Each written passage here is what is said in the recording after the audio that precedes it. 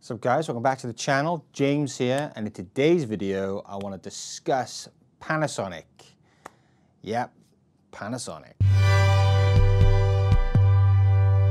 So I've made myself a cup of coffee, I've got a couple of notes, and this is a discussion, questions, observations about Panasonic, and in particular the new G9 Mark II they've just released on the 12th of September, so this month, a couple of weeks ago, they released the Lumix G9 Mark II, and what this means for Panasonic and where Panasonic are going in regards to their cameras and what that can possibly mean for us. A lot has been said about Micro Four Thirds. A lot of full frame users in particular criticizing the Micro Four Thirds system, and even saying that the Micro Four Thirds system was dead and buried and just absolutely gone. Well, that kind of changed a little bit with the GH6 release. And now, furthermore, with the release of the Lumix G9 Mark II. I did see somewhere on the internet the other day about apparently pre-order sales of the G9 Mark II are very, very low. And there is some concerns with that, and a couple of theories I've heard. Apparently, some people are not convinced that the Panasonic are going to continue much with the Micro Four Thirds system, so are quite reluctant to invest in new Micro Four Thirds body. I mean, that could be total crap, and that remains to be seen. It would be really cool, though, for Panasonic to release some more consumer cameras, some smaller cameras, even going back to like the G80, G7 style cameras. So a bit more to them, but not totally pro, keeping those prices down, but having some of the really cool features which we're seeing now in the G9 Mark II, in particular, the fancy new phase detect autofocus. Now, I've been a Panasonic user since 2013 when I got the GH4, was it 2014? I can't remember, a long time. So I've always really appreciated Panasonic from a video filmmaker point of view. I've always found them to be really good at giving you all that it can in regards to video functionality and features within their cameras. Also for photography too, but there was definitely a little nod towards filmmakers when it comes to Panasonic cameras, and you definitely saw that in the GH4. And I will say this about Panasonic, they don't seem to cripple their cameras like some other brands do, particularly Canon. They tend to kind of restrict their cameras and protect their other Pro line cameras and stuff like that. So Panasonic really don't. And you could argue Panasonic don't do this because they're very much aware that, particularly with their mirrorless, in particular with their Micro Four Thirds lineup of cameras, you know, they are somewhat hindered by the size of the sensor, and I think that that is an obvious issue which they can't get around. That's just physics. It's the size of the sensor will unfortunately mean, you know, not as good dynamic range that you will find in full frame cameras, and also high ISOs will not perform as well as you'll find on a bigger sensor. Bearing that in mind, I've used Micro Four Thirds for the longest time, and you know, there are ways around that. You can light, you can use faster lenses, and just understanding these restrictions with a Micro Four Thirds sensor, I don't think it's that great of a deal, to be honest. You can get some really nice images. Also, with these restrictions and constraints, you see how Panasonic are using that to kind of be more creative and coming up with really cool computational technologies to enhance the user experience and to overcome some of these inadequacies with the Micro Four Thirds sensor, such as high-res mode and dynamic range boosting.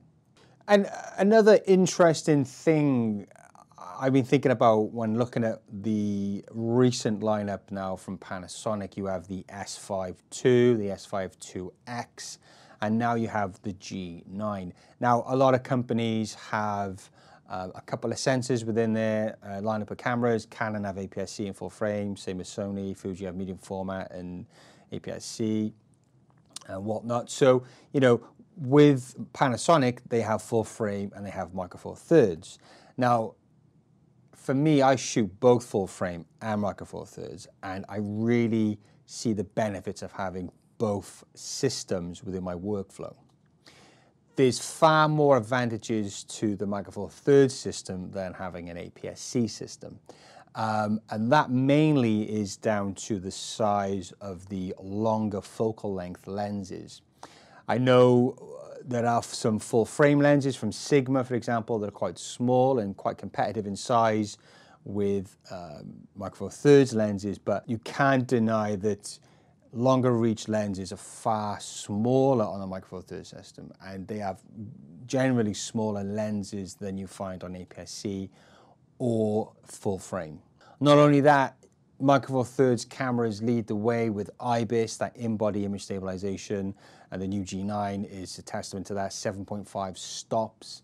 You can almost leave the tripod and the gimbal at home with that. So there's another benefit to the micro four thirds system there. Another thing as well is the resolutions. That you're not getting these 4K crops or these mega crops with higher frame rates per second that you find even in the Panasonic full frames. You know, it's less taxing on the camera with a smaller sensor to allow for much higher frame rates and much higher resolutions when it comes to micro four thirds cameras. That's another real big benefit of micro four thirds cameras. So for me to pair the two, having full frame and micro four thirds, I think is a real benefit. And I can see this potentially happening with Panasonic with the new G9 Mark II body, very similar to the S5 II. You can even use the same battery grip and the same cage. And I generally think they're trying to see the micro four thirds system as part of the full frame system within Panasonic, and enticing and inviting content creators to invest in both systems to use together. And it makes sense if you have the body is, you know, the same as the full frames.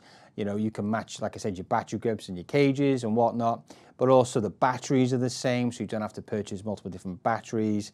Also, you got the same color profiles as well, so matching these cameras up in post won't be too much of a hassle. So other than the lenses being different and obviously the mount, I can see potentially Panasonic trying to incorporate the micro four thirds system with the full frame system, and those complementing each other and really giving advantage to anybody using both systems. I mean, with the new phase detect autofocus and Panasonic, they're going to get better and better and better with it. There really are no restrictions when it comes to Panasonic cameras, and it's always been their biggest downfall, the autofocus.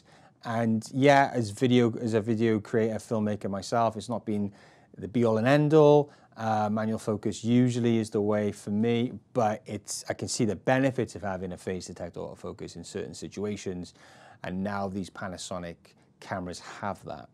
So with the constant drive to get new cameras out, this can only mean well for us guys on a budget, or girls.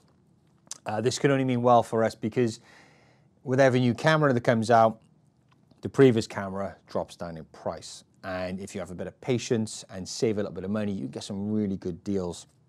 Now, I've had a look online, and I found the S5, which I have, and that cost me £1,600 at the time with a lens, new. That's now about £700, £800. And that's a full frame, 4K, really amazing image quality, so many good things about the S5, and that's a really good camera for £700 to £800. So an absolute steal in the second-hand market.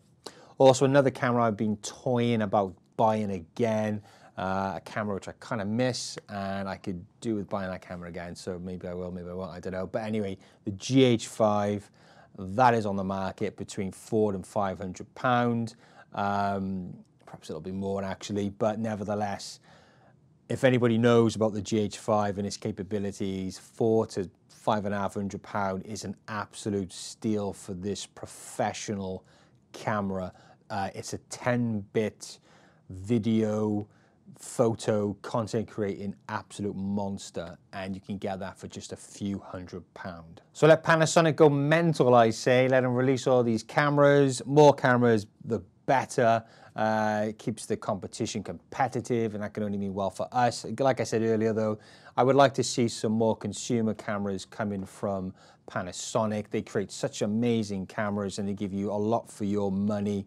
Although the G9 Mark II is probably a little bit overpriced, if I'm totally honest, but there we go. Yeah, let's see what Panasonic does. I think the S series are going to have an upgrade completely again, or the S1, I should say. So that'll be very interesting to see what comes that way. So exciting times with Panasonic, and Micro Four Thirds isn't dead. So guys, that's enough of me rambling on about Panasonic and cameras and whatnot. What are your thoughts on Panasonic, the G9 Mark II, Micro Four Thirds? Leave those comments in the comment section down below. That's it from me. Thank you and goodbye.